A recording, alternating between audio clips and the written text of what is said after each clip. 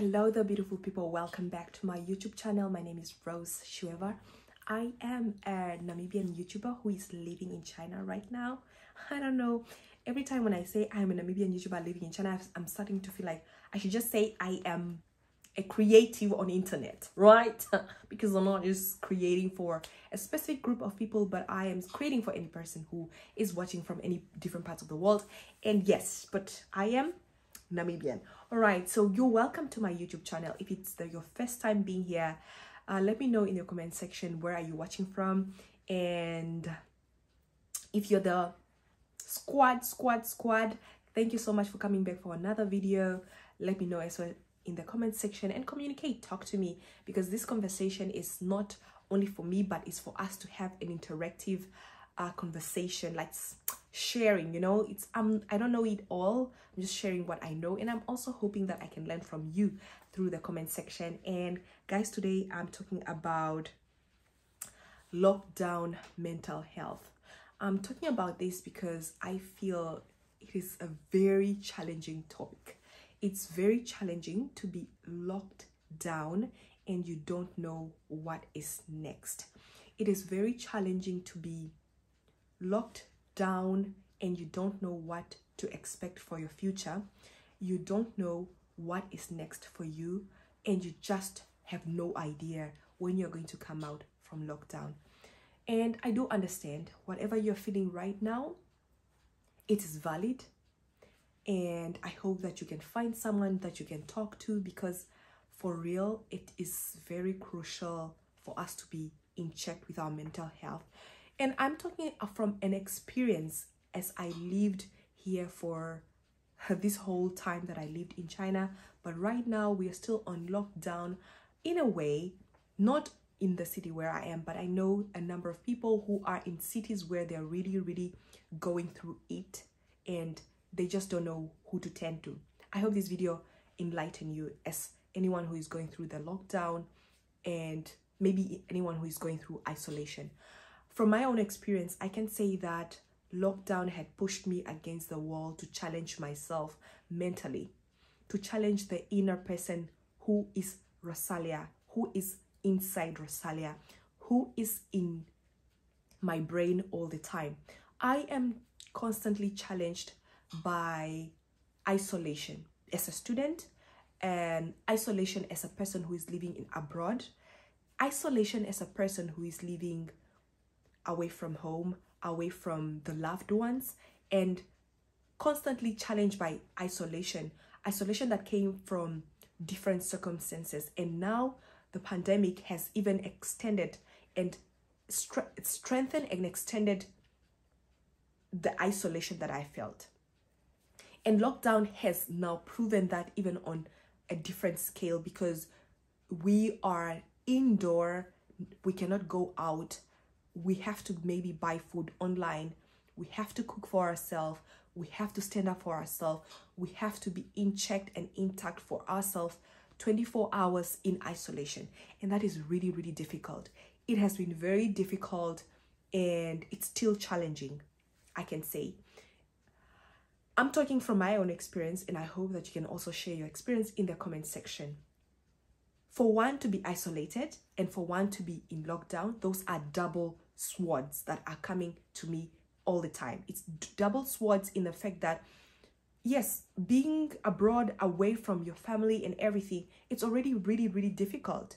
You are constantly taking care of yourself 24 hours, turning up, waking up, pushing yourself and setting yourself into giving yourself targets and trying to attain those are difficult. Guys, keeping up your momentum by yourself, it's difficult because you're constantly reminding yourself that you need to do better. You need to wake up even though no one is watching you. You need to wake up and try your best even no one is constantly checking in with you. You need to make sure that your mental health is in check even when there is no a therapist, there's no a counselor, there's no a support group.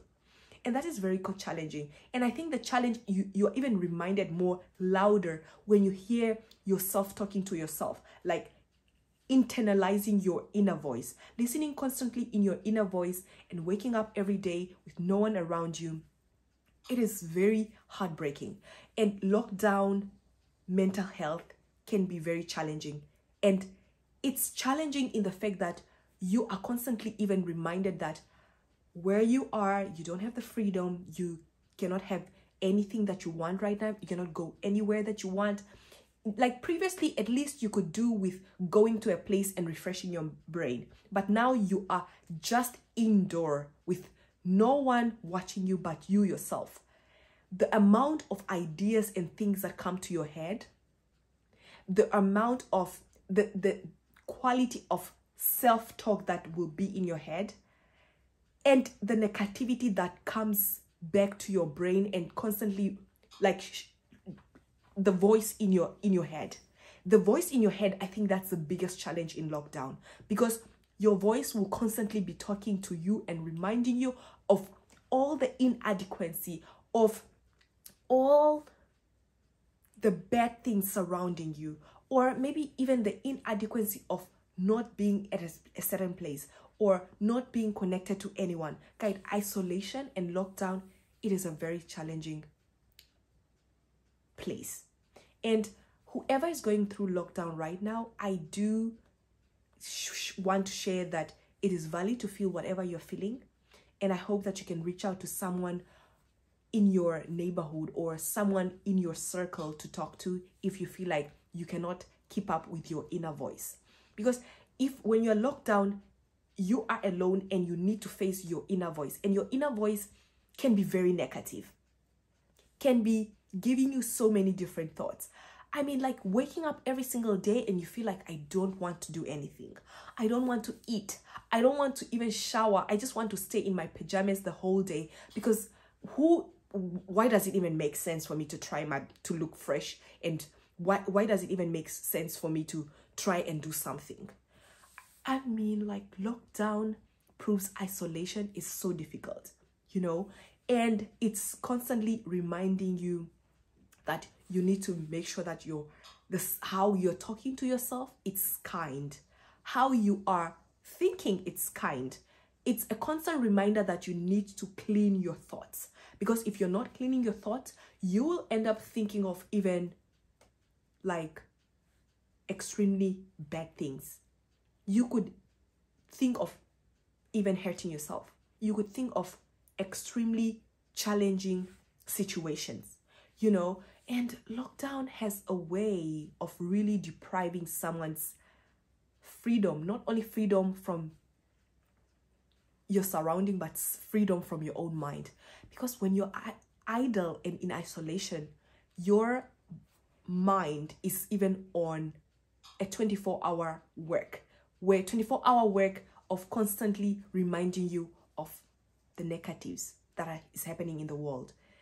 And it is actually happening to all of us, you know, given the fact that mental health is not something that you will be experiencing and there's something outward that is showing to people, that is even more dangerous for all of us. So I would want to make this video to enlighten you guys that if you're feeling that, if you're in lockdown right now and you have some difficult feelings that you are dealing with, it's valid, but I hope that you have someone to talk to.